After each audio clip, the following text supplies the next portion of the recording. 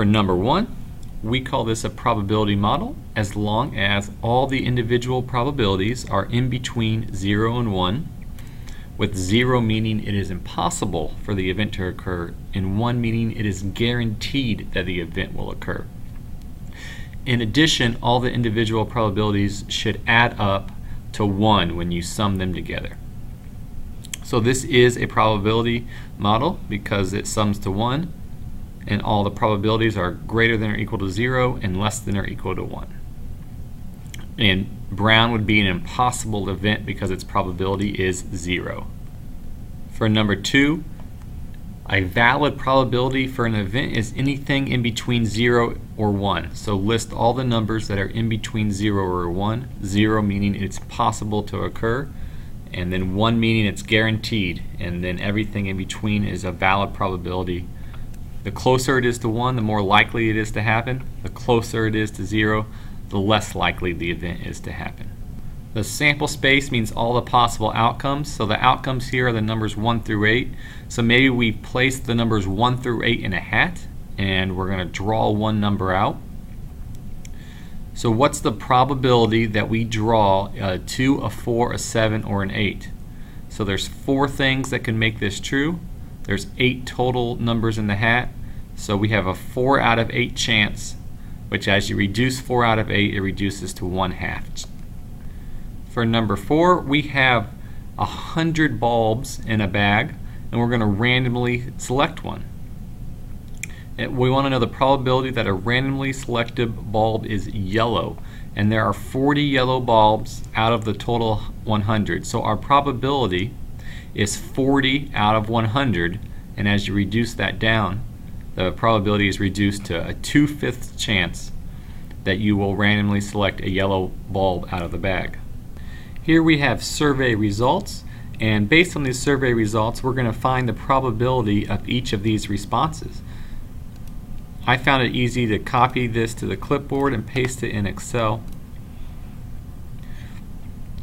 So then you can take the frequencies and sum them up to see how many total students participated in the survey. And then to find the probability, you just want to take the number of occurrences. So for never, you would do 138 and divide by the total. So if you do 138 divided by 4913, you get the probability of someone responding never. And then for rarely, you do 323 divided by 4193, the total, and you get the probability for someone responding rarely. And do that for all of them, and you can enter those in the chart. They don't add up perfectly to 1 because of the rounding. They'll be very, very close, 0.99, but when you do round, sometimes you won't get perfectly to 1 because you need to round.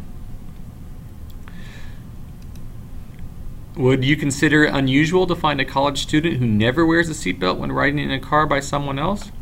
And yes, you would, because that's a very low probability. It's less than 5%.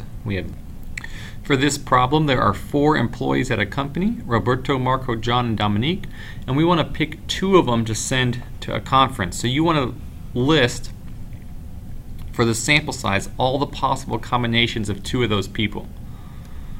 And it can be helpful to make a list where you pick one person you're going to start with, so Roberto, and then list him with all the different people. He could be with Marco, John, or Dominique.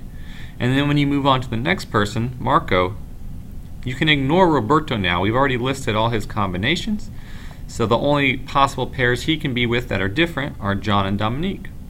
And then when you move on to the next person, John, you can ignore both Roberto and Marco, and the only person left to pair John with then is Dominique, and you don't even need to make a column for Dominique because he's already been paired with everybody in our previous listings. So we have those 6 options for our sample space. Those are all the possibilities. The probability that Marco and John attend the conference would be, that happens with one of those 6. So we have a 1 out of 6 chance. If it's all equally likely to pick any of these possibilities, our chances we get this one is 1 out of the 6. The probability that a Roberto will attend happens 3 out of the 6 times. So 3 out of the 6 have an R in it for Roberto, so the probability he will attend is 3 out of 6, which reduces to 1/2. For number 7, we've rolled a 6-sided die, so a normal die. We've rolled it 400 times and recorded how many times each value showed up. And a die is completely random, so you would expect roughly an equal number of each result occurring. So an equal number of 1s, 2s, 3s, 4, 5, and 6. They won't be perfectly equal, but the numbers will be close, kind of like all these numbers are close to each other, and the 3 is close too. But this die seems odd because 2 of the numbers are showing up way more than the others. The probability of getting a 1 and a 2 are both way higher than they should be. It's not a fair die.